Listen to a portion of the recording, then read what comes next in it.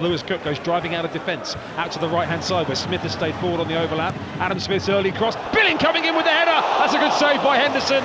Nice build-up. Smith involved again as he was against Everton. Beautifully teased cross for Billing, who ran onto it, got good connection with the header, and Henderson threw up his hand and tipped it over.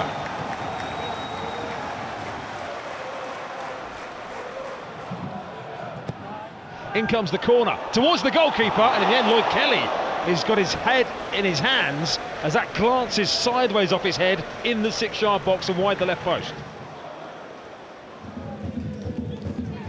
Right side of the box now, feeds Jordan Ayew. Chance for Palace here, low ball into the box, missed at the back post, and put in by Eza. And the visitors strike, as they have been doing in recent games. Oh, hang on below. Offside? There might be an offside here.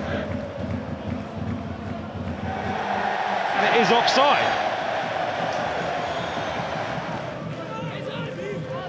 Palace, now Smith helps it on down the right-hand side where the defender Ozo was just moving in the wrong direction. He's having a real match with Semenyo, who pulls it back towards the penalty spot. And here's Justin Kluivert!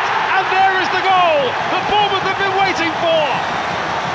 Semenyo playing the role as super sub, held off the defender with his strength, squared it for Kluivert, who got it out of his feet, and drilled it with his left foot beyond Henderson.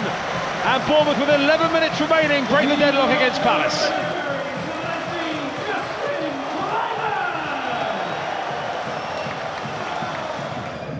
Here come the Cherries down the left-hand side, little link up, Kirkes has it, knocks it in, Semenyo for himself now, saved by the legs of Henderson as Semenyo went with his left foot and out for a corner. Oceans of space for Kluivert if Unal can find him, which he can now. It's just ever so slightly behind Unal, so he has to check his stride. Kluivert still going, edge of the area, drills it for goal, beaten away by Henderson with two palms.